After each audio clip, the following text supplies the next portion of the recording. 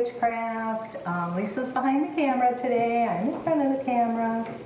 And today I thought we would make a little nautical picture like this. And it's super quick, super easy, super fun. So let's get started. So I found these little canvas pictures at the Dollar Tree. And I liked what was on them, but they were a little generic for me. My mom has a house down in Florida, and these would be adorable in her bathroom. So, but I just wanted it to be a little bit more. Quite often I'll see cute pictures at the Dollar Tree, Big Lots, Family General, Dollar General, all of those places, but they're, they're not quite what I want them to be. So if I like the picture, quite often I'll buy them and then just find a way to step it up a little bit. So that's what I'm going to do here. So in the future, if you do see a picture and you like the picture but you want more, you get it. You can always cut this off the frame and frame it. You can embellish it with whatever buttons, glitter, ribbons, doodads, whatever. So I got some, and some of this I had. You don't have to have quite this many colors. It just worked out between Lisa and I. We had all of this. This is just some broken shells in colors, and this is rather small. And then I got this at the Dollar Tree. This is just, it's in the craft section. I don't know if it's to put in terrariums. It looks like fish gravel, but I don't think it's actually fish gravel. You definitely could use that on this. Don't use this in an aquarium though, because I'm actually not sure what it is, but it was kind of by the silk flowers and styrofoam and things, and they had two different colors, kind of a blue and kind of a green. And then Lisa had some of this light green. It's kind of like called a vase filler. I think this is from Hobby Lobby. And this is basically the same thing. And this has a little bit of sparkle in it, like mirrors. So we're just going to embellish and put a little bit of that on this, and to give it some texture and some dimension. And that's it. Super quick, super easy. I'm kind of following, if you can see, I'm trying to hold this so there's no glare. If you can see, there's kind of little spots or dots already in there. So I'm kind of following the size and the colors that are already in there. And I literally did this with a skewer and some Mod Podge. You can use glue. I wouldn't suggest using hot glue because, it would take forever. And there would be many, many burns on the hand. So I just kind of worked with one color at a time. I started with my darkest color, which is on the inside. And then I graduated to the lightest color on the outside. So I just literally took a skewer with some Mod Podge. I like that because it gives me a little bit of work time, but then it dries fast and it dries pretty permanent. So I literally kind of just went around and made some dots and some spots. So I just put the little dots all over the bottom, and then I just take some of this and kind of place them where I put the glue. Now there's going to be extra on there. Eventually it's going to, the excess will fall away.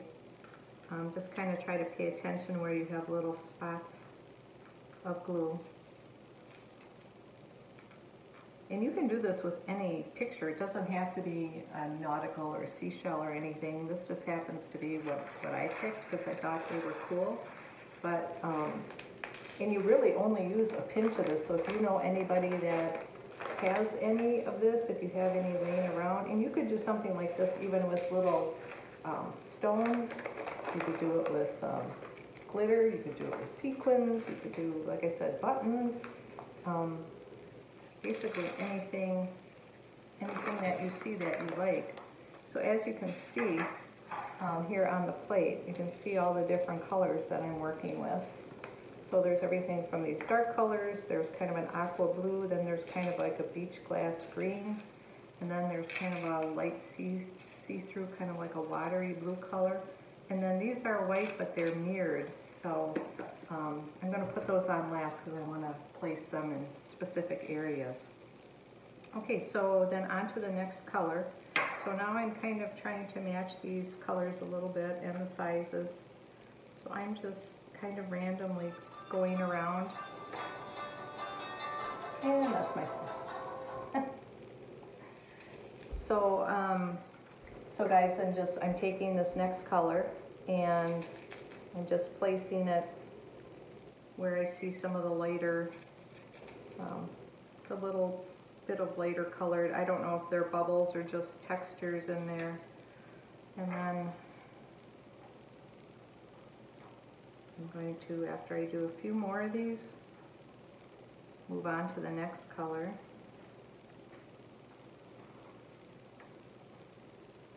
That's a nice thing, Mod Podge kind of stays wet for a little bit, but it's not runny wet like some of the glues actually are.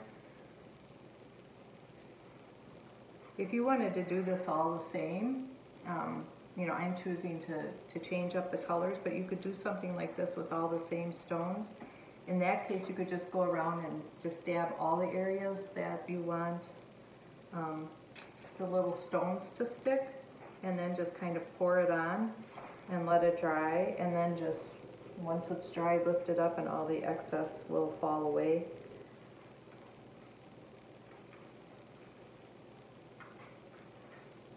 It's kind of a little bit therapeutic actually to do this. It's very soothing.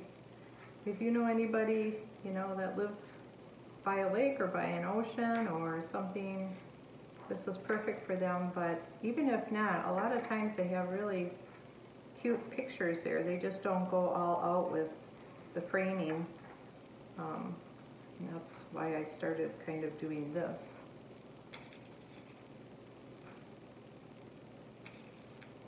But it doesn't have to be this. I've done this with different things. I've done it with animals and kitchen things and utensils and whatever. So anything goes with this. Okay, so now I'm going to move on to the green. I'm going to put a few green ones next to my blue ones.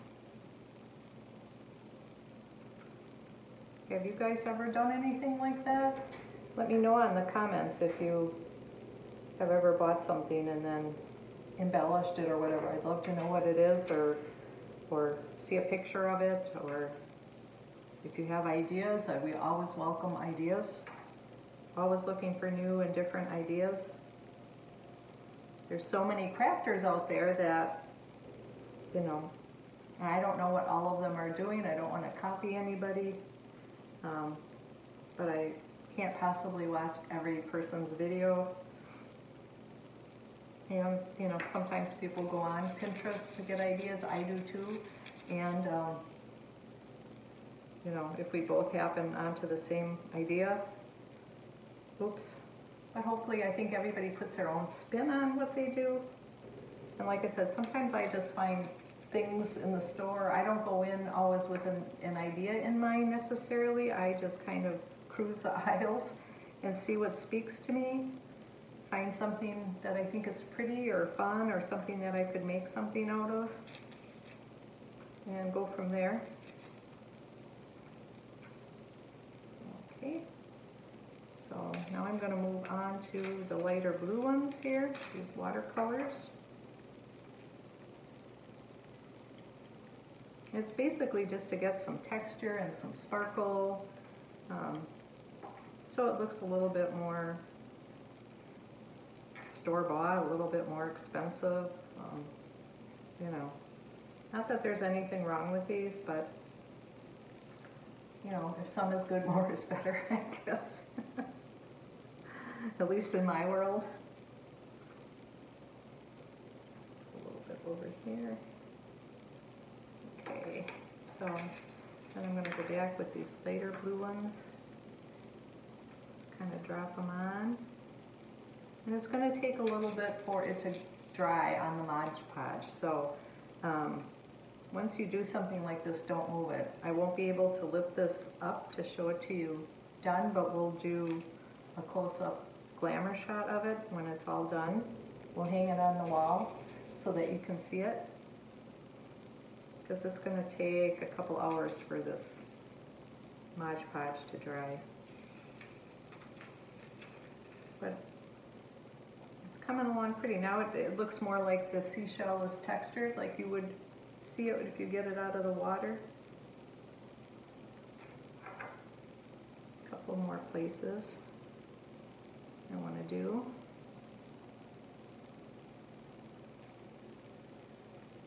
It's almost like an optical illusion. There's a few places I can't tell if I already have them or not, because it's starting to look very three-dimensional, which is what we're going for here.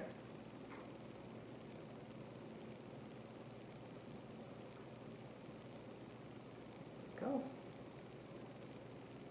Okay, now, second to last. The last ones I'm going to put on are these mirrored ones. And this is, goodness, of course there's no name on it. It's just a vase filler. It's just a vase filler. I've seen things like this too for like gas fireplaces or gas fire pits, because they do have a little bit of the mirror, sparkly mirror thing on them. I'm not sure if you can see them sparkle or catch the light. But that's what makes them sparkle. So these you have to be a little bit more strategic about. You want to make sure the mirrored side is up, because only one side of these little nuggets have the mirror on it. So you want to make sure that's the side that's showing. And because they do reflect, you kind of want to make sure you stagger them and sprinkle them all around, so when they shine in the light, it's not all on one side. So I'm just going to put a few of these on here and there. Hither and yon, and then we just have to put a hanger on, and we'll be good to go. I did debate if I wanted to add like some sand at the bottom, or some seashells. I thought about some actual three-dimensional seashells, or possibly some sand, you know, either along the bottom. I also toyed around with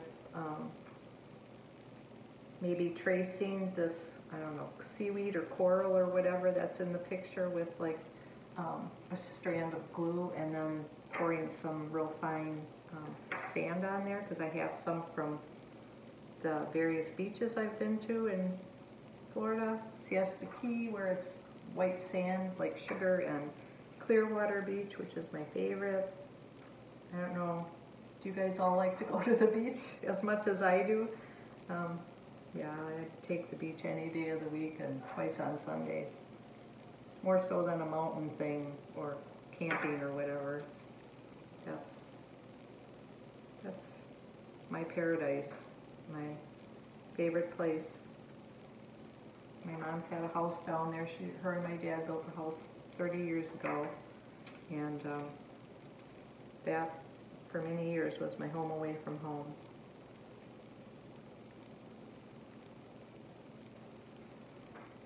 We'd go at least once or twice a year. We'd usually go down around Christmas, so she wasn't alone to spend time with Christmas, because my dad had passed away. And then sometimes at Easter, sometimes she would come back to Wisconsin here for the summer, because it would get so hot. So she would come home from like Memorial Day to Labor Day.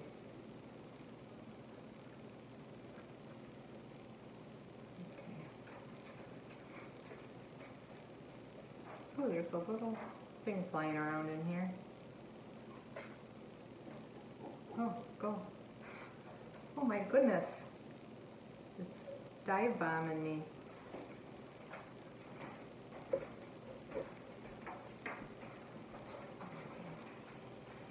Okay, so I've got my weird ones in. I'm just going to go back and put a little bit more of the dark down here in between.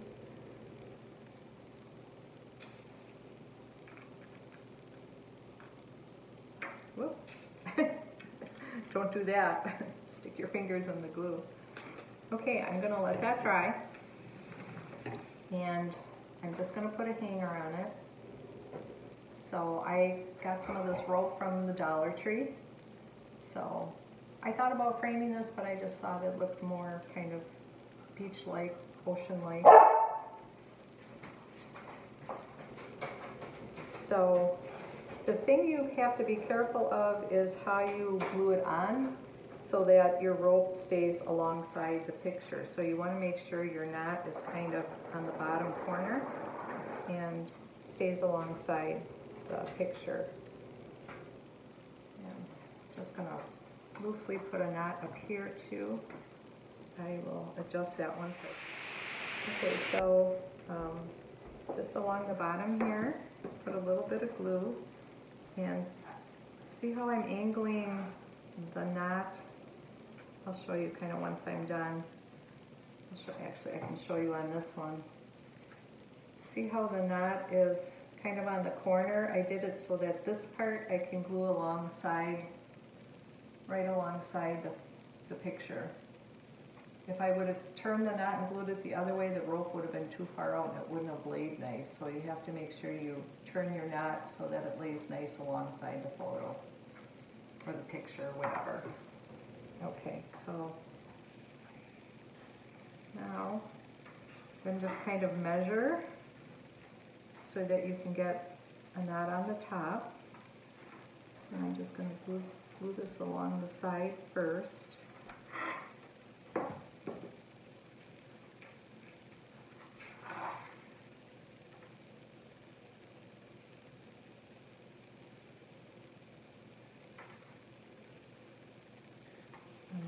Same thing with the knot up here. Make sure it kind of hugs the corner. Okay, now the hardest part is measuring where I did this top knot. Now if you want to link the two together, I would suggest doing it by the rope. You know, one on top of the other. That would be really adorable. These are going to be on two separate walls, so that's why I'm doing them as two separate pieces, but it would be adorable to have them one on top, one on the bottom if you have a long skinny wall.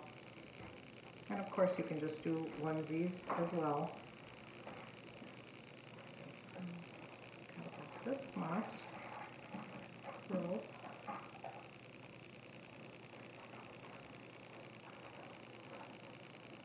Okay, that looks about the same, I think. First one's easy. Measuring the second one is trickier.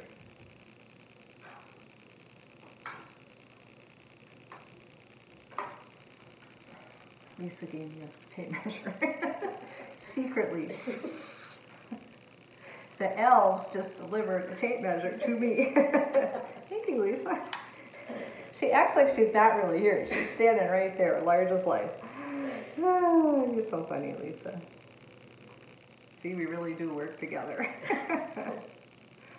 She looks better on screen. Okay, so, wow, I'm dead on. Woo, woo, woo me. I'm probably not dead on this direction though. Go up a little bit. The great thing is if you just put your knot in loose, you can kind of slide them up and down accordingly. Now let's try.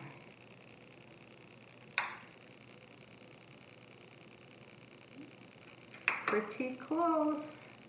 One more little roll up and I think I caught it. Pretty good. That'll do her. Okay, so shoot, I wish I could lift this up to show you, but see how my knot is right now? I'm gonna try to just angle it up.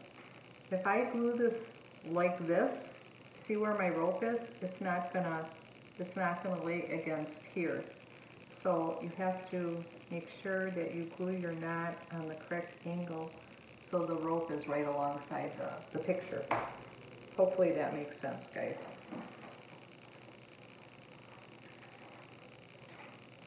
It sounds more complicated than it is.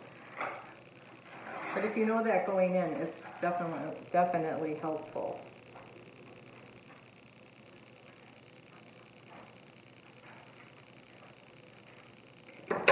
Whoa!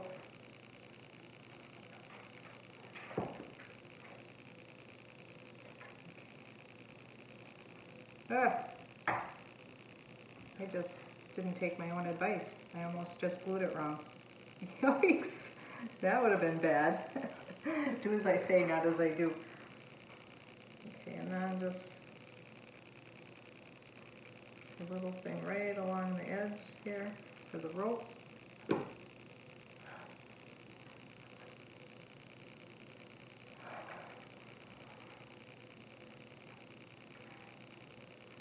Okay, that is that, and then I just need a knot on the bottom, and then this will be basically done. You can embellish these as you want. If you want to add some glitter to these or some texture, you know, if you want to make them three-dimensional, the coral or whatever, go crazy. There's so many possibilities. I did toy around with the thought of putting a little glitter on it, but I have these, you know, mirrored crystals, so I didn't want to get too cheesy with it. And I wasn't sure if the sand would just be too much.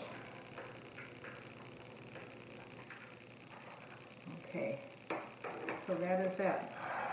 And like I said, I can't lift them up, but hopefully you can see that. And if you wanted the two together, you certainly could connect them, you know, with a rope like this.